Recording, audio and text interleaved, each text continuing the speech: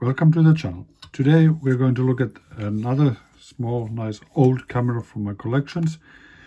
This time it's called BACO or some BACO. It's a very small, I would guess it was considered a press camera at the time, meaning a professionally used camera.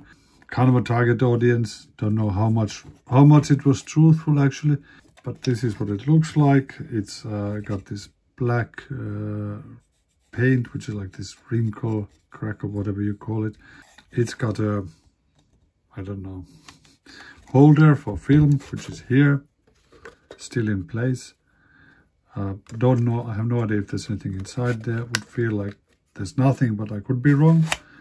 This was originally, I think, made for roll film size, or the plate film of that size, like around 6 x 9 centimeters approximately, or the inch variant. It's quite heavy. It's small, but it's quite heavy. It's aluminum casting all over, or could be something else included, but magnesium maybe. Not sure, most likely aluminum. It has a viewfinders like this here. Milled the slot here, I don't know why. Maybe there was something attached here. You can fold it front. Here's the front viewfinder frame, which matches with this one. You focus it from the knob here, so you move it forward and backwards.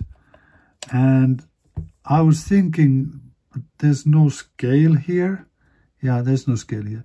I actually bought this from, I believe, when I was living in US. Some years ago still, so it's been, I think, in package ever since I haven't yet gotten myself a good workshop where to put everything on shelves and so on. But yeah, weird, it doesn't really have that scale. Maybe something was meant to be put there. Quite crudely made, this part. Maybe not original. And it doesn't want to seem to go all the way to the end. Maybe there's some dirt or something inside there. I really haven't taken much look at this since I moved back from US to Finland. Here's the lens panel. It's made from, is it wood or cardboard? Would appear to be cardboard or something similar. Painted black, and there's a Kodak anastigmat lens, so not anything too fancy. Some stuff is still loose. It's also oxidized a bit, dirty. So I would say this is the camera that's probably not been used for or taken care for almost half a century or more than that. Yeah, this is what it will look like. But really simple. Here's the part that slides in and out when you move the focus it. Yeah.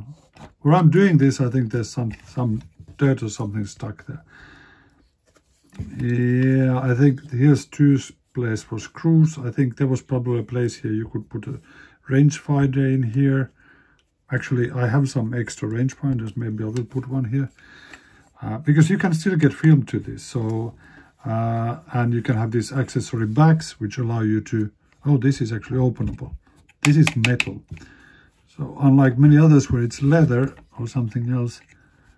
Oh, it opens. Ah, there's an intact glass even. Different type of screws attached.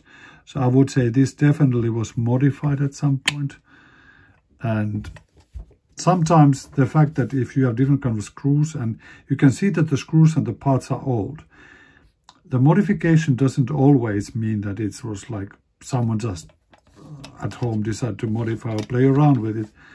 But I have several really cameras which have for sure been in really professional use, but they were just expensive, and when you had a camera you didn't want to throw it away, so you just repaired it, sometimes by yourself and sometimes by professional shops.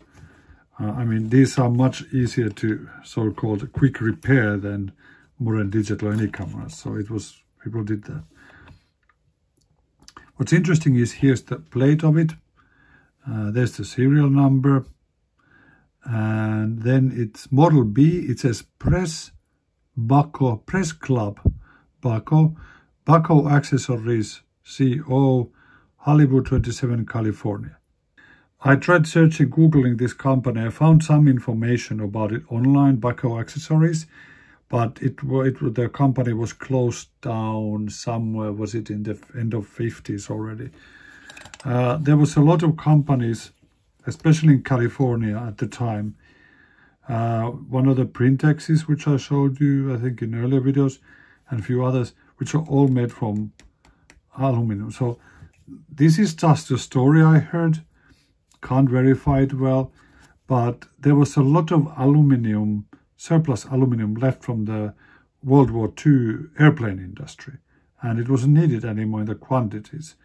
And they were decommissioning a lot of equipment from World War II, which led a huge amount of actually quite high quality metals was available very cheap and easily. So I noticed that several camera companies, for example, I guess, took use of this. And I mean, I know, based on something I read, that BACO made film holders and some other products related to film. And I heard and I saw something online about some other camera models and so on. But I guess one of the things they could have done is that they saw the opportunity. Let's make cameras. They gave it a try, and well, it didn't work out very long. Here's the tripod thread. I have a few other cameras. I will make later videos about them, and they all come from the same area. Most of them from Los Angeles. Most of them made from this kind of aluminum casting of different shape. Some simpler like this one, some much more complicated. But I think one common thing with all of them is that none of the companies lasted a long time, and at least to me it seemed like at least most of those companies really didn't try to even stay in business for long. What do I think about this camera review? It's actually very handy. It's perfect size. It's not too big. It's very sturdy. It's got correct size. I mean, the only problem is that the focus on the left. In many more cameras, contemporary cameras, the focusing is on the right on both sides. This is actually quite a nice thing to hold. Very robust. You can aim it very well. Rather than interesting, it's simple, very simple. You know, when you think about the production, you just cast this part, machine some other parts, make whole screws, buy the shutter and the lens from somewhere else, even if this isn't original. You can buy accessories, adhere. It's not the prettiest. One of the good things, though, with these casted cameras is that actually not all of them. I have some which have horrible edges, but the edges are round, so they're not sharp. There's nothing really sharp in this camera. That's why it's so comfortable to put your hand here and here. I wonder if this is actually a design feature. Of course, if you have a rangefinder here, well, I guess you could still put it. But it's really comfortable camera to hold.